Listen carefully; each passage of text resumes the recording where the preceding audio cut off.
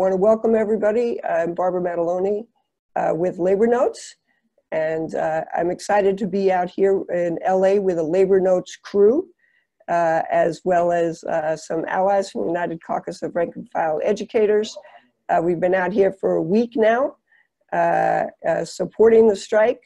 Last week, doing phone banking and supporting plans for delivery of flyers and signs and getting ready at the picket lines.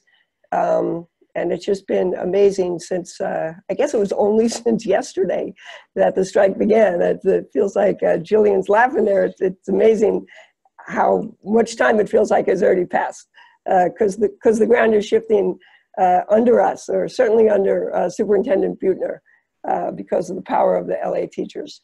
So just a few things in terms of how this is going to work for those of you who were listening in. You should see down on your screen a place for a chat box and a Q&A.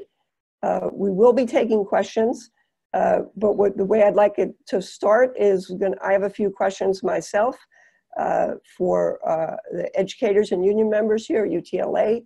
Probably going to talk about that for about 20-25 minutes. And then we'll open it up for those of you who are participating. So as you have questions, you can put them in the Q&A or in the chat.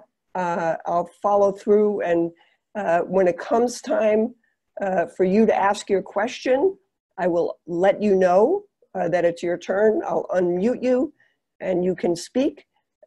Please keep your questions as questions. It's certainly less than a minute, and then we'll hand those over to the panelists. So if everybody's good to go, I have one more thing I need to do. Okay, now we are going to be officially live on Facebook. So we're getting there, tick, tick, tick. And there we are. But I do have one more question for my producer, Samantha Winslow. How do I get back to my screen? There we go. All right, we're good to go. All right, so Jillian, you're at the top of my screen. So I'll invite you to start off first by just introducing yourself, who you are, where you teach, how long you've been a union member. If you have a specific role in the union, say that, and then we'll go to Mark and then Carla, and then let's hear about the strike. Go ahead, Jillian. Hi, everyone. I'm Jillian Russum. I've been teaching high school history in LA for 18 years and pretty much been active in the union for that whole time. And now I represent the East area on the union's board of directors. Great. Mark. Hi, everyone. My name is Mark Ramos. I'm a high school history teacher. I've been teaching for 11 years. I've been involved in the union for all 11 years, and now I'm on the board of director representing North area. Great. Thank you. And Carla. I'm Carla Griego. I teach high school. I am on the board of directors for UTLA, and I'm also area chair. Great. And I've been teaching for 15 years. All right. Well, want to thank the three of you very much for being on with us. I know it's been a very intense couple of months, and certainly an incredibly intense last week for all of you as you prepare for this strike. Maybe you could start off by just giving some context here. What's this strike about? Why are you on strike? What are your demands? Just jump. Carla, go for it. Well, we've got a lot of demands on this strike. In fact, that's one of the things that we often talk about is how many things we put on at the bargaining table. We started off with demands around work issues, salary, and then we expanded those demands to include some community demands. We had many discussions around bargaining for the common good, and we arrived at the decision that those were things that were very worthy to fight for our students. We knew all along that we had to do it, but to put it to the table and really fighting for immigrant rights, for the end to random searches, which is something that came out of students, came from students demanding that.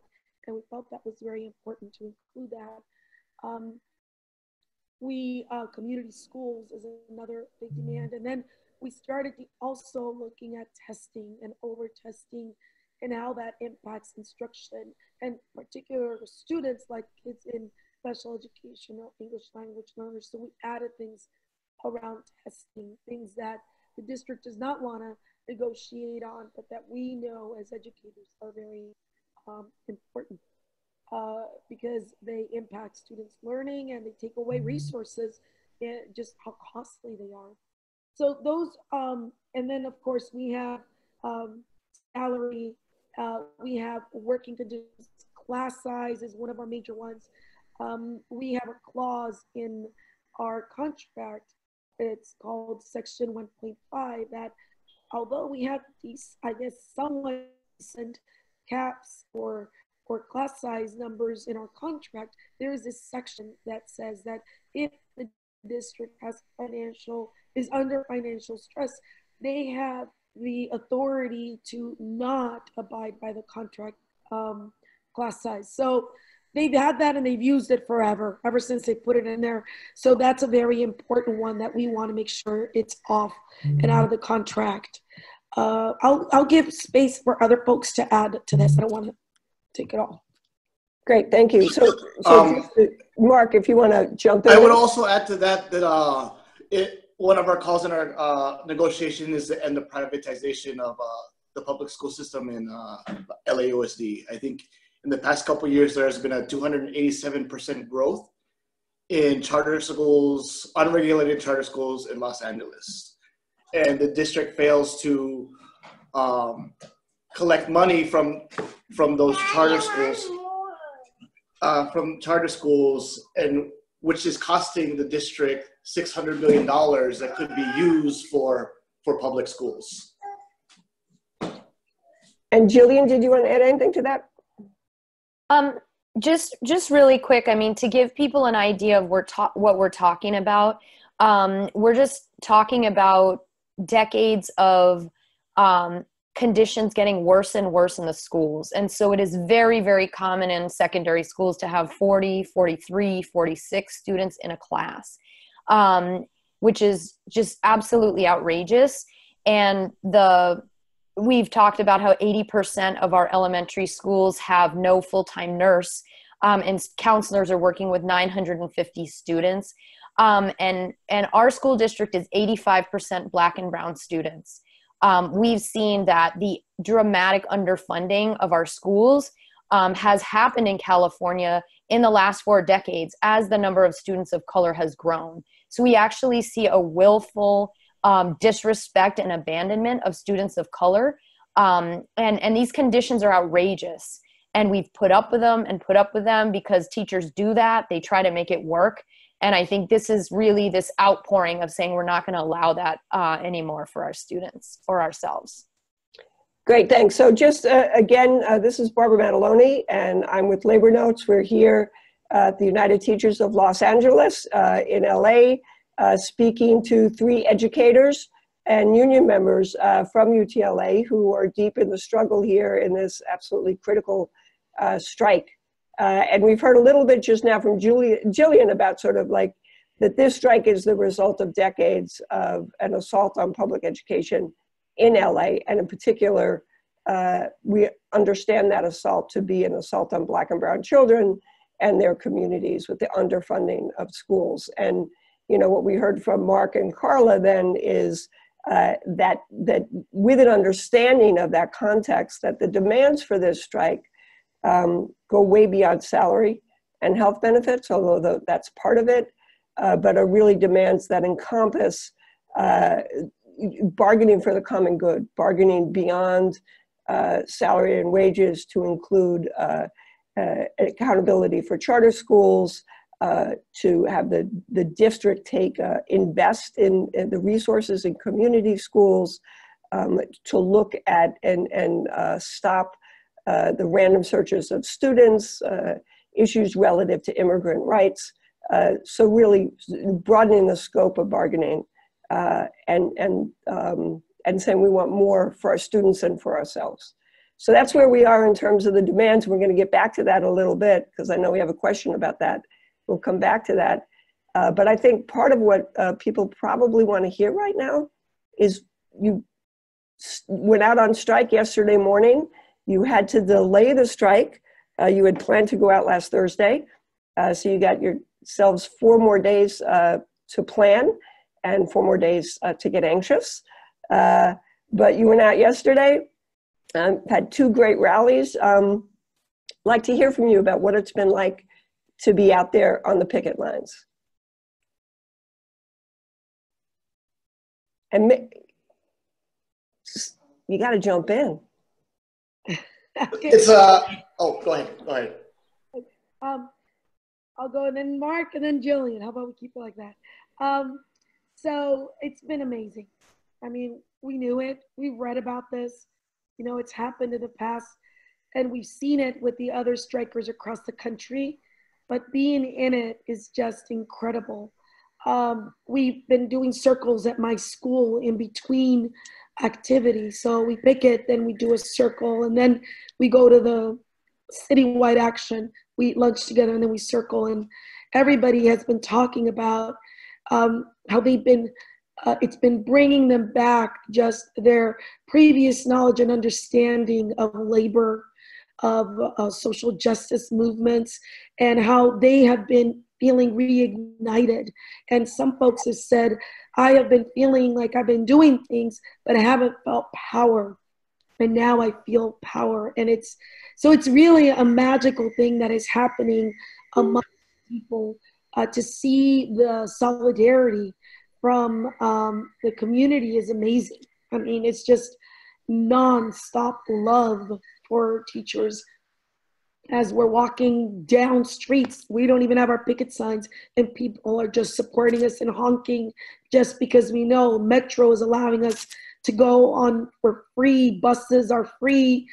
Parks are opening their door. It's just amazing. It's built such incredible community in it. I think that the city, which is something that I don't know if you didn't expect this, the city is showing their love for educators. And it's a wonderful, wonderful feeling. And so I think everybody knows that we're in it until we get a settlement that is good for our students. And that is what we talk about on a regular basis, so that, you know, we can every day, we know it's a fight, but we know we're doing it for our students. And we believe that we are going to win. There's this faith that we're going to. Mark, what's it been like for you on the picket lines where you've been? So it's been also amazing. It's been great. My 3-year-old son comes with me in the morning at 6:30 in the morning every strike day. There's been some community members, some folks on the line that walked the line in '89 and came back to walk with us in 2019. So seeing at the school site, it's been so much parent support, community support. But when I go to the bigger rallies, it really shows the sheer numbers of support and teachers that are out there that are fighting for what's right for our students. And if you see any of the aerial pictures, we're pretty much shutting downtown LA for the teachers, for the students, for our communities. And seeing those aerial pictures, it's almost like jaw-dropping. And we're doing it in downpour, and it's raining, and there's still 50,000 people out there for the schools. Today, the second day, same thing. We're from the Charter School Association, 50,000 teachers again. And at some point I heard that the LAPD stopped counting because they don't want to count after 50,000. Don't want to count 50,001. Yes. Jillian, I want to hear from you, but I also want you to start sort of talking and thinking a little bit and pick up on something that Carla said, or two things that she said. One is the experience of power, that people are really feeling their power, and feeling their power, certainly as Mark says, like I was out there yesterday, 50,000 people, that's powerful. and dancing today to Ozone Motley with 50,000 people was another kind of power. But I'm interested in how you helped to bring people to a place where they could feel that power. You know, as an educator myself, I know lots and lots of teachers feel pretty powerless day in and day out in their classroom because of the assault that they're experiencing.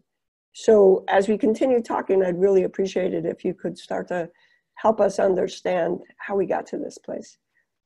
But Jillian, you speak, if you want to speak first to the picket line, you go for that too. Go ahead. Yeah, there's so many stories. I mean, 30,000 person dance party in front of the California Charter Schools Association is it's not a bad day. And then we filtered through the streets, and basically there were like impromptu music bands throughout all of downtown where school groups were like forming their own performances and getting down with their chants. And it's just awesome. I had a coworker bring 3 daughters with him yesterday to the picket line, and I basically saw them start their own game of picket line where they're all chanting "Si se puede" and jumping in rain puddles, and like, this is what young people are learning right now. So the Oaxacan chant that, you know, teachers fighting are also teaching is like very deeply felt on the picket lines right now in LA. I think that there's a lot more stories I would love to tell, but as far as how we got to this point, I think for those of us that have been doing this work for so long, we've been incredibly emotional because of realizing how we see fruition of a lot of what felt like, you know, late nights and long meetings for so long. There's a long history of how we transformed our union. Certainly the Chicago strike gave us a new energy behind that, although our caucus had existed for a long time.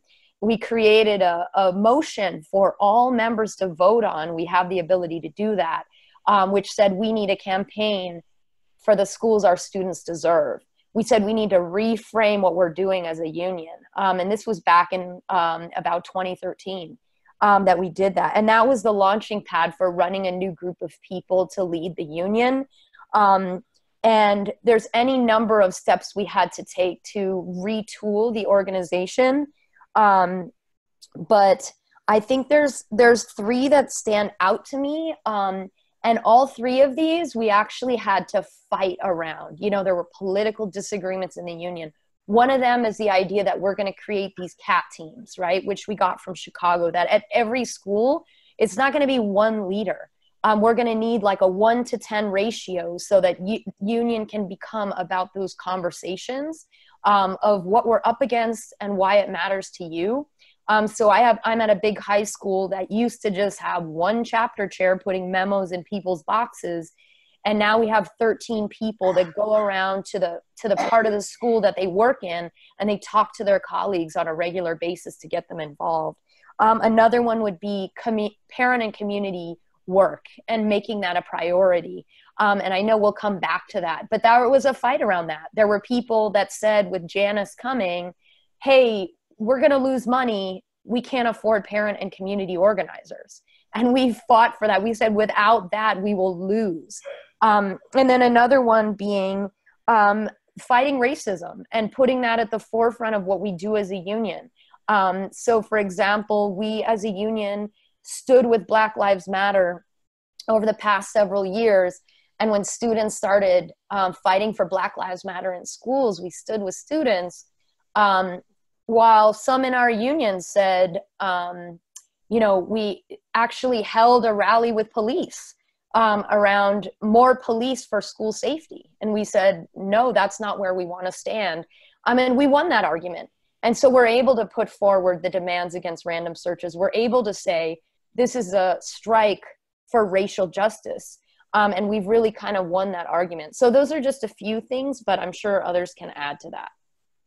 So I see a question being posted that I'm going to ask now because I think it's relevant and interesting in terms of sort of the detail about how you built this power. So to any of you who could answer this, but the question, I'm trying to see who it's from here, is asking, Carol Churchill is asking, how did you actually move from having one chapter chair to having 1-to-10 ratio like that? Like we can say, yeah, have a 1-to-10 ratio. And then you go to do it and it's not so easy. So I don't know if Mark or Carla can speak to that or if we want to go back to Jillian, but I'd be interested in sort of what was that like at the building level to develop those new leaders?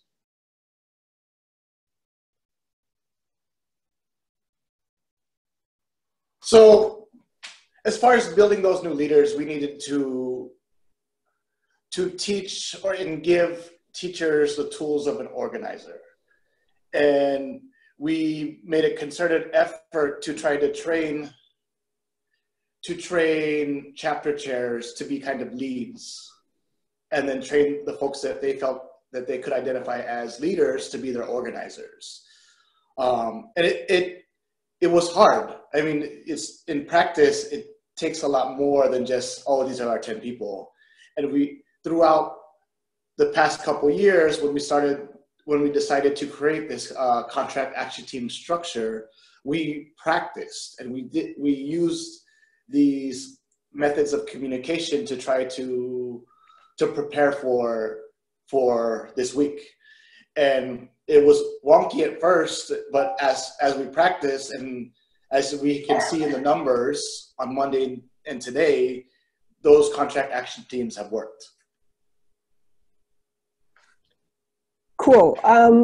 Carla, do you want to add anything in terms of what it was like at your building site as you were really working to transform the union and have more rank and file and activity and participation?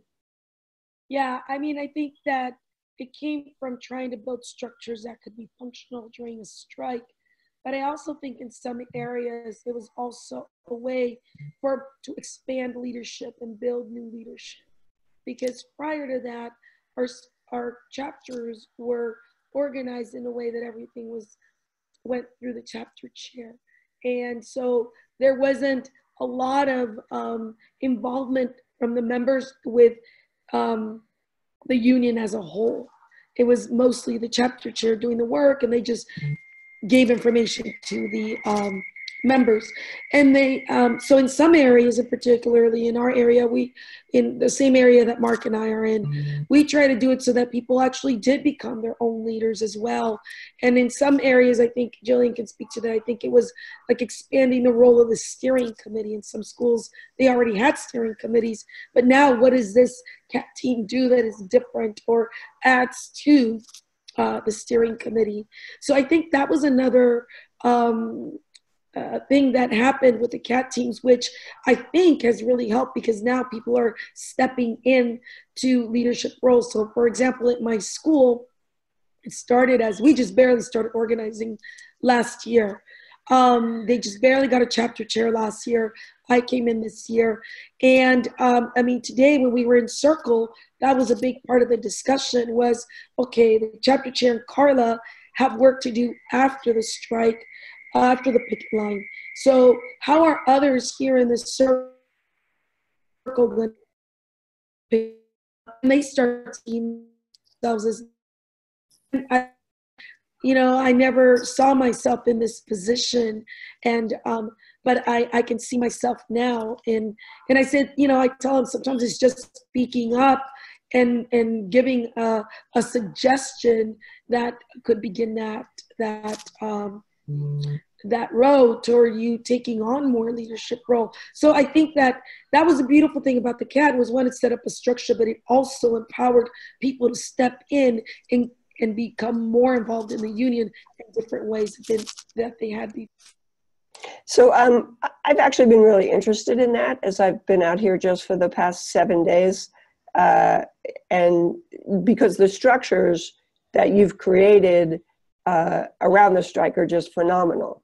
I mean, in terms of the sort of the various levels of communication, just to carry off the strike, right? Like in terms of who's responsible for what, where, who's counting, who's on the picket line, who's got the materials there that you need, who's reporting back to whom, where is that happening, and really clear communication with people. But I've also been thinking as well about your point, Carla, which is sort of how do those structures work so that they actually are developing leaders and are going to sustain the work beyond the strike, so that it's not just, yeah, we got this done and we got it done really like damn well, and it's impressive. And that's part of why I'm interested to go back and, you know, what other kinds of things you did to build to get here. And so I hear about the CAP teams, I hear directly about leadership development and sort of an intentionality about that, to identify leaders. Are there other things that you've done, and both within the union and then to extend into the community? Because I know there's also tremendous community support. So I don't know if any of you want to speak to either part of that, like other things that you've done as union members at the building site and or things that you've done that have started to bring the community in.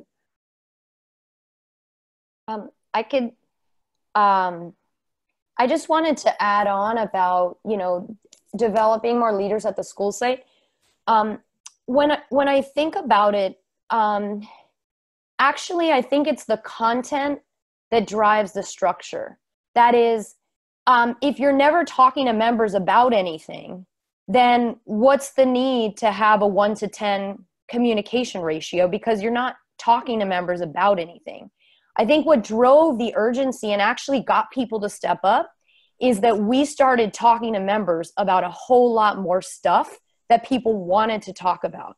And then there's actually a reason why you need that ratio. So for example, like, you know, Eli Broad had a secret plan to get half of our students into charters within 8 years. We were like, the whole membership needs to know about that and talk about that. What is going on with billionaires and their efforts to transform our district? You know, we saw Janice coming, and we were like, we need to have a talk with members about why there's an attack on our unions and why we actually want them to pay more dues. And that means we got to talk about what our union does and what it's going to do in the future. And so that then creates the sense that, like, yeah. So as far as the structure, like, I'm at a big high school, and so ours is broken up by buildings and floors, right? Because in your normal day, you can't possibly get to talk to people on the other side of campus.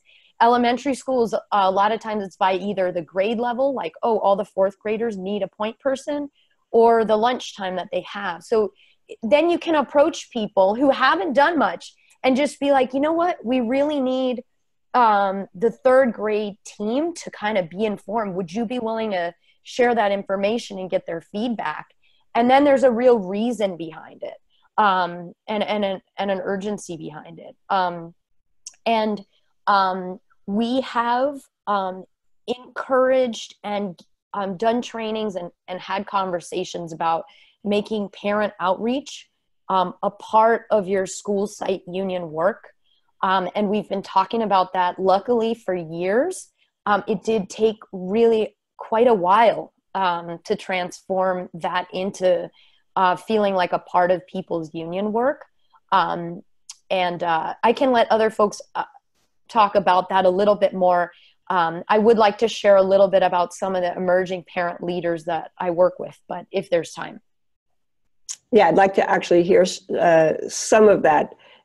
So Mark, do you want to tell us can you speak a little bit to the issue of how the community was brought into the struggle?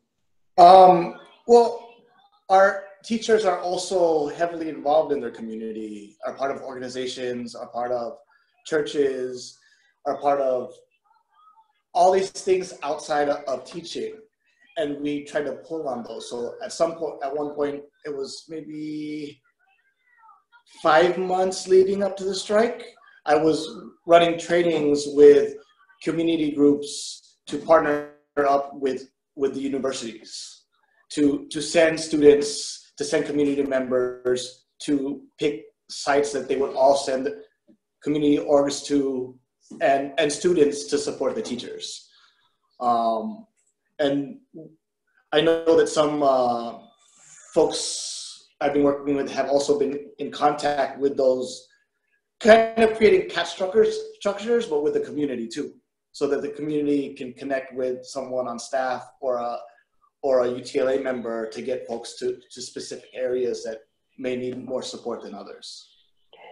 So Jillian was just talking about, and I'm really interested in this part as well, like the sort of direct political education that the union has done with members, that, you know, talking about Eli Broad and his plan for the Los Angeles public schools, and being very direct about, like, there are people out there who are looking to undermine our unions, to undermine public education. Here's who they are. This is how this works. And I'm interested in you know, how those conversations went with the members, because sometimes people will think that's too sort of far away and not immediate enough for membership. So I'm wondering about how it was that became so real for members, and certainly see it out in the rallies. Everybody's got signs about privatization, so it's been effective. And then as well, I'm curious about how you did that with the community. How was the community educated about the assault on the public schools, and come to understand this as a fight that is a fight against privatizers to preserve public education? Can you talk some about the political education in those different places? So as far as our members, I think it's been easy for us to bring in that political education. We see it every day. Since 2008, like I said earlier, charter schools have grown 287% in LAUSD. What that means is less students, less funding. That means our public schools are surrounded by charter schools, and charter schools are being sucked, or are sucking students. Like at my old school, right before testing, all the special education students would come back to our schools because they would be kicked out by the charter schools. And then we would see this massive influx of students right before testing, or in the beginning of the school year. We don't see that many students. Like because of those real effects of charter schools, it has been easier for us to talk about the privatization question because we feel it every day. And it gives, because of that, it's easier for us to teach about that because it's in the teachers every day. So that's got to be a real challenge then, to work with the community around that as well, as especially given the degree to which parents are being, you know, encouraged to think about charter schools as the place to go for their kids. So can any of you talk a little bit about the community education around the privatization efforts? I can begin that. I think, like Mark shared how teachers feel it. The same thing started happening with parents because of co-locations. So basically, schools that have empty spaces, I think the magic number is 6 empty classrooms. Once that happens, the charter school can come in and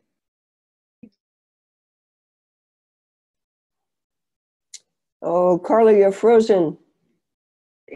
Worse and worse, where we started getting, as more and more people,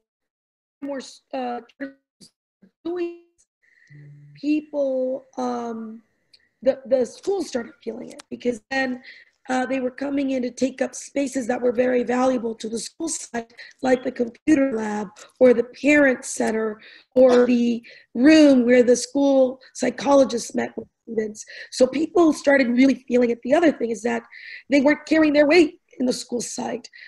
In some schools, like on the west side, I've heard stories from parents where it was a very segregated space, not only like by charter, but the kids, for example, one of the schools in the west area, the public school was predominantly Black, and the charter school was predominantly white, like European white, like German or something, I don't know. But it was, and they got all the nice space. They had everything actually looked better for them than it did for the public school that didn't have all the resources. So the parents started feeling that. So what was needed was a leadership, and like you said, that education. And so connecting it back to when this new UTLA leadership came in, we prioritized spending money on a parent and community organizer. We have 2 parent and community organizers who developed a program or a presentation that they started taking to some of these school sites that were co-located, and parents, or that were about to be co-located. It started organizing with parents to fight back that co-location. And in the process of organizing in that fight, they started the political education. I've been able to participate in some of those presentations as a person who is listening to the presentation and speaking, and it's really amazing how they've been able to break down this privatization process, and it really makes it very accessible to parents. And so I think that started happening, and it was a very focused group in East area. They did a lot of work out of that. Jillian can speak more to this. An anti-privatization parent group arose in my area. Another organization started working with us around that, and same thing, a parent group that is focused on anti-privatization arose. But it started at these schools that were being co-located. And I think that experiencing the injustice of that is what at least opened people's minds to this. And really, and for our teachers, it also empowered them, because prior to this leadership, I remember working with teachers who were co-located, and they were angry, and they felt like the union wasn't doing anything about it. And so once the new leadership came in and took on that, they started getting more involved as well. Go ahead, Jillian, you look like you wanted to add something there. Yeah, I mean, Carla really laid out the process really well. And just to underscore, like, I would say a lot of our leading parent activists across the city are these parents who emerged to fight against a charter coming in to take space at their campus. But then they realize, even if we fight so hard that we push the charter school out, it basically goes down the street and locates at another neighborhood school because this is allowed. And I just want to say, like, we did come up with one of the early trainings for parents on what is privatization, and it really hadn't been done before. Like, parents had been engaged in how to fight off a charter at their school, but not in the bigger picture. And so I just think part of the lesson is that parents are really interested in political education and understanding what is behind this. Who are these rich people? Who are these corporations that have this plan for this, my child's school? And so just don't underestimate the desire among parents and community to learn that stuff. And then those moms literally have completely run with it. They go to school to organize other moms. They take on corporate figures in our city. So it's a beautiful thing to see that flowering. And I just want to sort of pull out for everybody that I think what I'm hearing, both for the union members, the educators, and for the parents and community around the political education, is that it started because around things that people really experience. And I think, Mark, you say it like really clearly, like people feel the lack of funds in their school. They feel that every day, that the resources are not there. The parents experience the co-location as taking resources away from their child in their child's school. And so the political education didn't just sort of come out of nowhere, but it grew from the struggles and was woven into the struggle, is what I'm hearing you saying. Is that accurate? Cool. All right. So I do want to make sure we have some time for some questions, and we've got some up here.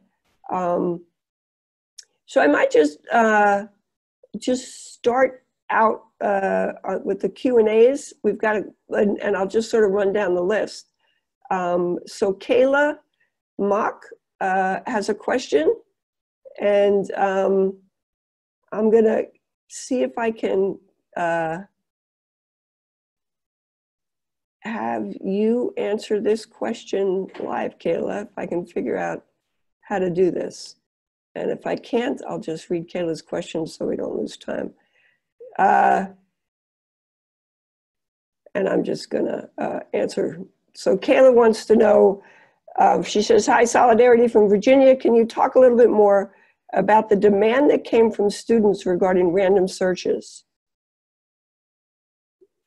Carla, you had mentioned that. Yeah, so there is a group here called Students Deserve that is a grassroots organization made up of students, teachers, and parents. And several years ago, I don't remember if it was 4 years ago or 5 years ago, we were doing these, there's a funding formula here that it supposedly gets, it requires that there is parent and student input and teacher input. So several years ago, we took the opportunity to host some of these, and UTLA hosted some of these meetings with parents and Students Students Deserve did it as well. And out of these meetings, and along with the fight that was going on here with Black Lives Matter, with the local Black Lives Matter organization and other organizations that were fighting against the school to prison pipeline, this issue in our school district of random searches came up, where we are only 4%. There are only 4% of districts in the United States who have random searches. And it means that they pull your students out. It's supposed to be random. They have a wand and they wand the students. And then they take them back in. And this begins at the 6th grade level. And as students started talking about this, they started sharing their stories of how it made them feel. They talked about how they felt like they were already in jail before they, before they even got that the people who were doing this were their counselors. And how could they trust their counselors when their counselors were treating them in this manner? So they started organizing around it. And they've done an immense job for several years now, going to the school board and talking about it, urging them to end it.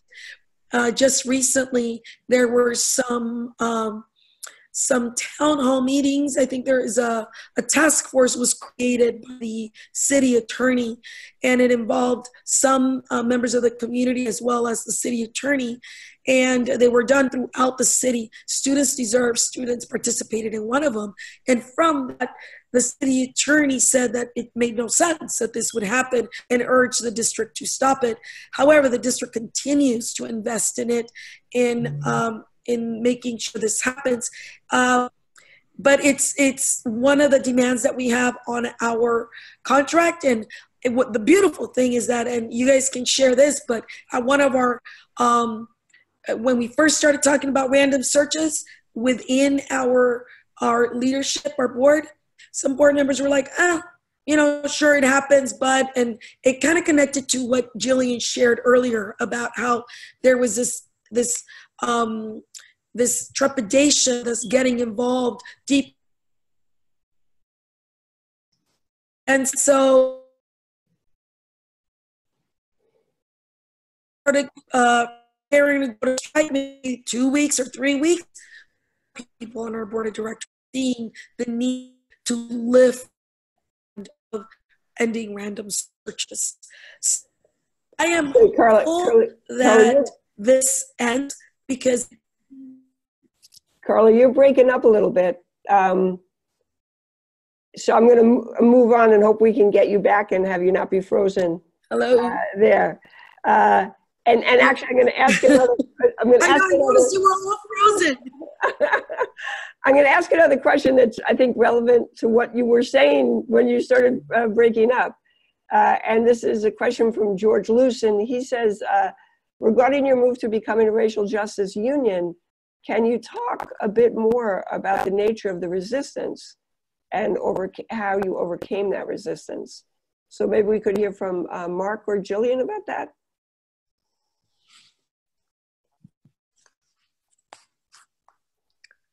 Or not? Sure. I mean, is this the nature of the resistance in the union? Is that? Yeah, I think that's what he's asking for. Yeah. So one moment within that, and I'll think about it a little bit more, but when the school shootings happened, and there was, this dialogue about what is it that makes schools safe. Folks, basically opposition against union power. There had always been sort of an undertone of we need to stick more to basic member interests. And I know all of us see that in our unions, right? We see some group that says, we need to focus on member issues and benefits. And some of these other social justice things may sound nice, but they're not the core business of the union. So that sort of sentiment has always existed among a more conservative layer of our union. But when the school shootings happened, I think people jumped on the sort of national panic for, there was obviously fear around it. I also recall that there was a very cynical opposition within our union that wanted to ally with the school police union and capitalize on the fact that the school police union was criticizing us because we've called for ending random searches, and we've called for ending the school to prison pipeline. And so I think a very cynical opposition in the union basically tried to ally with the school police and thought that they would sort of expose union power or something as not caring about school safety. But because of the courageous work that Carla just really well described, these students' voices were already out there. And they were saying that being searched and then having to feel humiliated and walk back into my algebra class like I'm a criminal, that doesn't make me feel safe in my school. In fact, it makes me feel like I have no one I can trust. And then we were able to connect that with all the research that was coming out about how more criminalization in schools does not make kids safer. And I mean, it's really because the kids were self-organizing. And right around, just after those school shootings, the kids had a massive town hall on making Black Lives Matter in schools. So, luckily we had, as a union, come out squarely with them and were able to put their voices in the forefront. So I don't know, hopefully that answers your question. Can I also add? Yeah, please do, Mark. I think also there's been like a mindset shift of what a union is. I feel like previously a lot of folks have seen the union as a service model type of union. This is what the union does for me. Let's file it. If something bad happens, let's file a grievance. And there's been a change with union power coming in and folks changing the way the union's mindset is and turning it into an organizing union. So instead of waiting for the grievance to happen and and figuring out what happens later. Instead, we're trying to organize around it to change the conditions in the first place, so we don't have to file a grievance. One of the ways is like also getting people to see that they have power in organizing, with stopping co-locations, getting rid of bad principles. And I feel like once union members saw the power and were able to win organizing, their ideas of what a union does or can do has changed over time. So that brings me to two questions that I think I'll put together, because we're going to be getting close to wrapping up. So I'll put these together, and one comes from Shira Cohen. Hi, Shira, in Philadelphia. And she says, how have you raised expectations for rank and file members who may have only experienced a traditional business model union? How do you train rank and file members, not just leaders in buildings, to be organizers? And then with that, I have to find this other question. I think the other question I had inadvertently had deleted, so I don't know who put it up there. But it was a question about what the role of staff was in the transformation of the union, and if staff was resistant or not.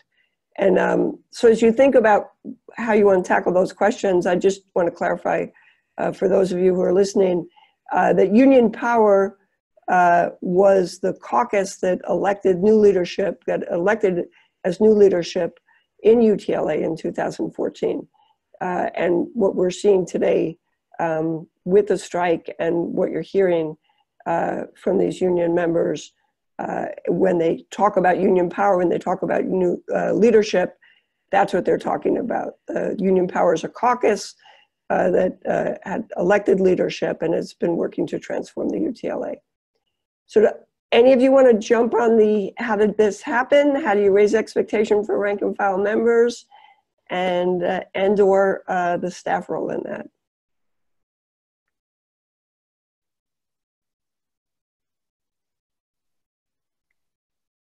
Just go. Carly, I can give it a try. Oh, Carla, do you want to go? You go ahead. Okay. Go ahead. All right. There's a lot in there. I mean, I think it's what's so awesome about having a lot of strikes is that the real world raises expectations in ways that, like, you know, your best union program can't do. And so for that, I mean, again, I think we kind of have to go back to Chicago. Once we had that to point to, which was so different than what we'd been used to, it was a strike for one thing. And second of all, it was framed around justice. It was framed around what students deserve. I mean, once you have that, then when Union Power ran for office, I mean, that was kind of what we ran on. And so we ran with a program of pretty high expectations, what we needed to be able to fight for and fight against.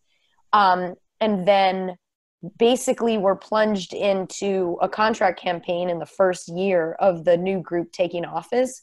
So we had, we had to organize escalating actions, which had never happened before. I mean, we had one-off rallies, but escalating actions leading into our contract of 2015, which included the first mass rally of our membership in downtown LA to actually everyone see each other and see their collective power.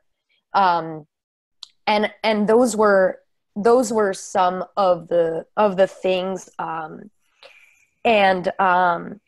As far as the role of staff, absolutely. Absolutely, there was resistance and debates around the role of staff. We had never had, it was all over the place. There was no clearly defined, work plan or level of responsibility for each staff member. Staff kind of just did their own thing and mostly sat in their offices. And when expectations changed dramatically that they should be spending most of their time in the schools, and that we would no longer have a divide, because we used to have a divide where it was like, these people are contract enforcement people and these people are you know, help with organizing sometimes. That was like, no, actually everybody's an organizer. We had folks really push back against that. We had folks leave. We had folks push back against it. And we had debates among the staff themselves.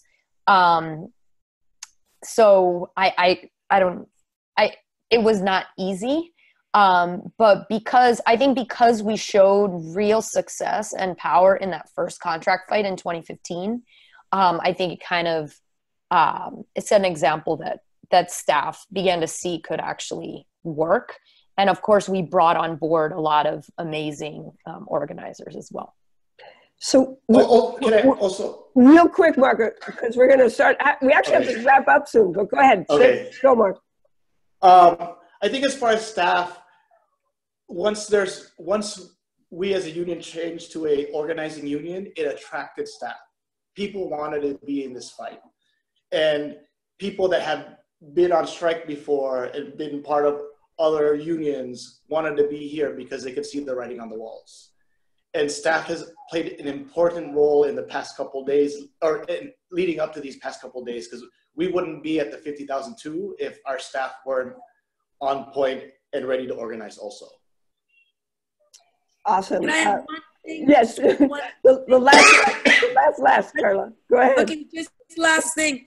I wanted to talk just personally that what Jillian was sharing about when the LA, the platform and that motion that was passed at our area meetings, that's when I started getting involved. That's when I started feeling like this is where I want to be.